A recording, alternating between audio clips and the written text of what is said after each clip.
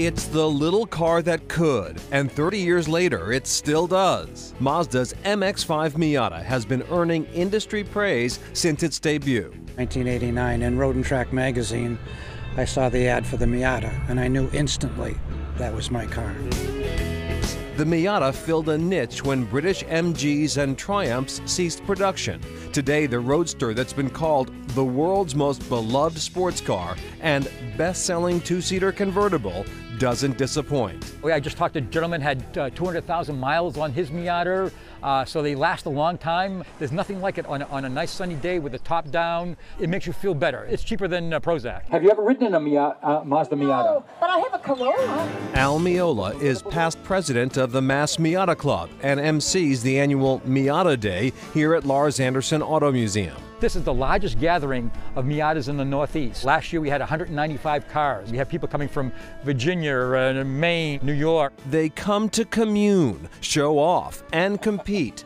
People are positively passionate about their cars. Well, this is the 2015 anniversary edition. They only made so many of them, like 1,000. And this is number 429. And I've wanted one for like 20 years, and finally the daughter's out of college and stuff, so now it's time to just have some fun.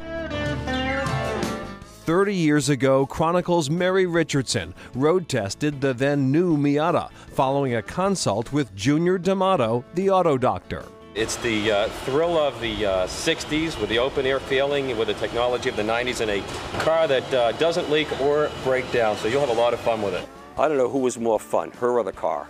And to date, the car's still a fun car. Fun and all grown up, says D'Amato today. New Miata, you can pay up to $35,000 for a loaded one with the 30th anniversary, even higher. And now they're about 180 or so horsepower, 2-liter, 6-speed manual, which back in the 90s you didn't have that, so at 60 miles an hour, 65, you were pretty much out of breath with the engine because the engine was revving. Today at 65, it's like you're doing 35. The Miata is a really true little sports car. According to the Sports Car Club of America, the Miata is the most road-raced car in the U.S., possibly the world. Behind the wheel here, Rebecca Harvey. They call it a momentum car. In other words, we're making a slow car go fast, which is really the most fun type of racing, in my opinion. This is a 1995 Miata, which is the first generation. So I have a 2003 Miata that I drive to work year-round, including in the winter time. I have snow tires on it. I have the race car and the street car. 30 years and 4 generations, from pop-up headlights to hardtop convertibles. In a word, heaven. Durable. Amazing.